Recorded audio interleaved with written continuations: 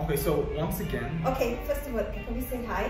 Yes, sure. Hi guys. It's been a long time since I posted anything about my classes because my teacher here is back. He had traveled all the way to Philippines. Yeah, he went all the way to Philippines and performed. How much performance? I think he had all these performances in churches and different towns, and it's been an incredible experience. Right. You went with your folks, right? Yeah, I did, and a couple of, let's say, orchestra, chamber group. Oh, some chamber group. And my mom and then another piano, so it was way too much music engagement. You were saying too much engagement. I actually thought you were on holiday. Oh no, it was semi a holiday, but semi, you know, too much performing his work. So nonetheless, it was 50-50. So how many concerts?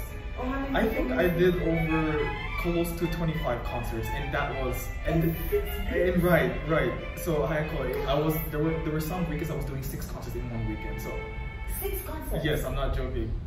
And changing from church to church, driving from town to that was a different tour. Venue. So in other words, you went on tour. Yes, so super all around the Philippines, like the whole country. So yeah, that's my tour in the Philippines like that. Yeah.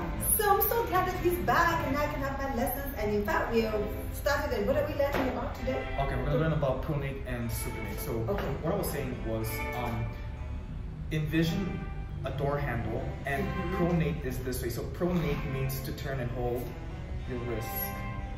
Wrist. Right. And the other way is called supinate. Supinate. Right.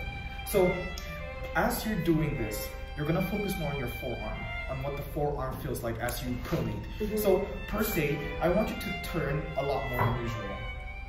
Right. Which part of your forearm do you feel your muscles kind of assisting? Which part?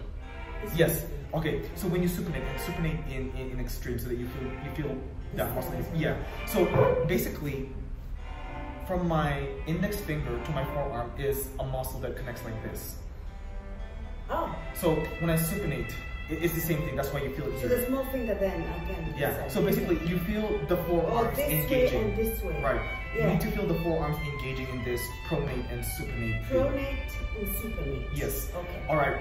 So, I'm gonna show you a video. So hi, Colin. This is probably where you can pause the video. You can pause this one for now. Right. So I'll show you the video about all this technique, but you can. Okay, guys, we'll just stop this. I'll look at the video and we'll come back later. But I'm so glad we are back, and you're gonna see lots and lots of what? What are we gonna do generally?